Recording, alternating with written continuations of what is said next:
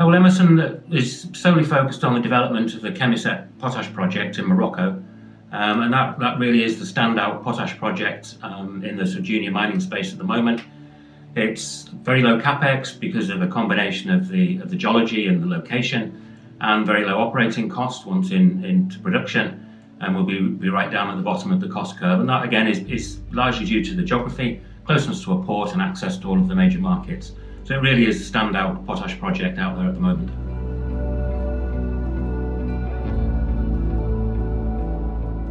The Khemisset project is a very large and important piece of foreign direct investment in Morocco. And only recently Reuters put an update on the project out, and this was immediately picked up by 3 local newspapers.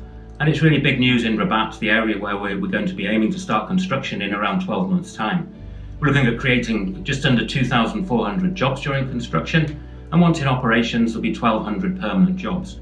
And when we talk about permanent jobs, we mean, we have a mine life already of around 20 years, and we fully expect to extend that by at least another 10 years once we're into operations. So it makes a big difference.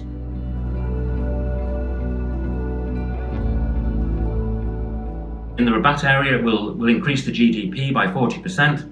And it's fully aligned to what Morocco as a country are trying to do, which is develop the mining industry. They don't want any ownership in the mining operation, but to foster investment from outside, they've put in very low royalties and also a 5-year tax holiday once into operations, which helps the payback for companies. And our project fits to the main GDP driver in Morocco, which is agriculture. In 2006, they put in a Green Morocco plan, which was a $2 billion investment to encourage increased agriculture, increased cultivation, irrigation projects, modern farming techniques, and also the use of fertilizer.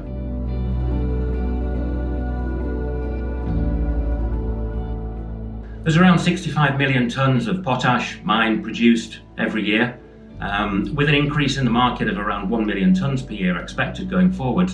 The market currently, it's really an oligopoly. There's 3 producers account for 60% of production, and only 9 producers account for 90% of the supply to the market. So the result of this is there is a level of management of supply to meet demand, and therefore a certain price discipline.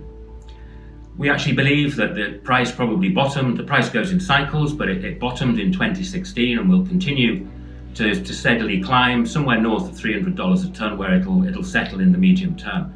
And that really suits us. That suits us very well. We'll make a lot of money with the price at that level.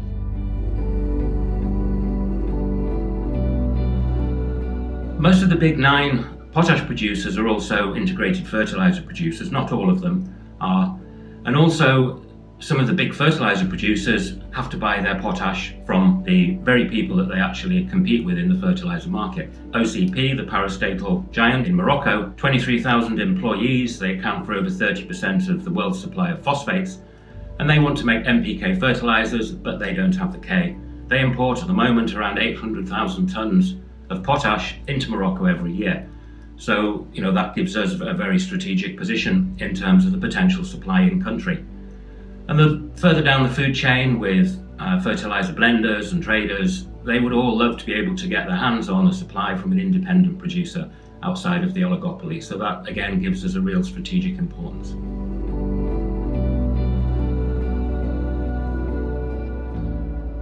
We have this huge potential with the strategic importance of the project, as I've said, in terms of the market, the location.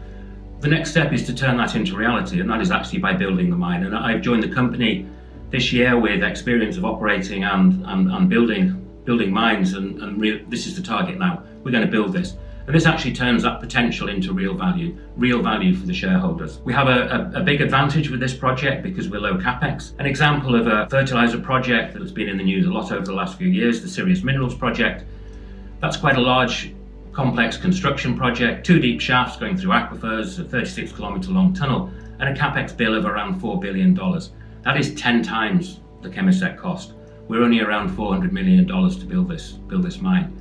So it's a much less audacious project, and it's much simpler.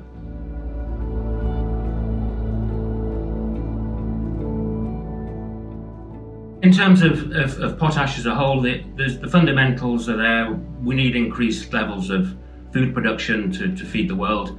The only way to do that is with better agriculture, using fertilizer in the right proportion, And so there's going to be an increasing demand. There's an increasing demand for potash. The Emmerson project is low risk. It's a very simple construction. We're very shallow. We've got 2 simple declines down to the ore body, no aquifers to contend with. The geographical location gives us an excellent advantage, closeness to a port, and from that port close to all of the major potash markets. We've been moving at a really good pace over the last few years, and we continue to do that, and our target is to be starting construction the end of next year. So we're rapidly moving towards realising the true value of this project.